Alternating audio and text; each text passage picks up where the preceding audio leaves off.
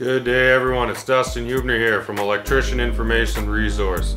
And here's another day in the life of an industrial electrician. So I got my VFD mounted that I was telling you about.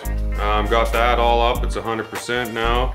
And now I'm going to start running some tray along the ground to go from this panel, this PLC panel with the main power over to the VFD for some control and power feed there, and then some tray out to the motor. So I'm gonna record on my GoPro again, and here I'll show you around quick before we start getting into that. Alright, so here I got my VFD. It took a while to get all this ready rod through the wall and mount strut on the outside of the wall. I don't know if you can see it. Yeah, so that's all done. I gotta cut these ones off, but yeah, that's all flanged up. Here's the motor that we're running to. So we gotta get a motor feed out to the VFD. So I got some tray to build there, and then tray from the main PLC, which has the power.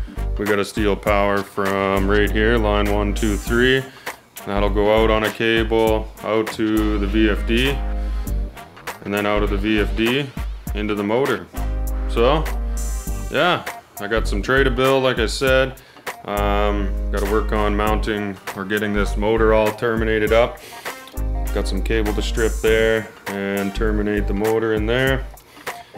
Get some tray on the wall. Yeah, another day in the life of an industrial electrician. So I hope you guys like this video. Please subscribe to the channel, that would be awesome. And feel free to comment below any questions or anything you want to tell me. There's my little GoPro. She is ready to go.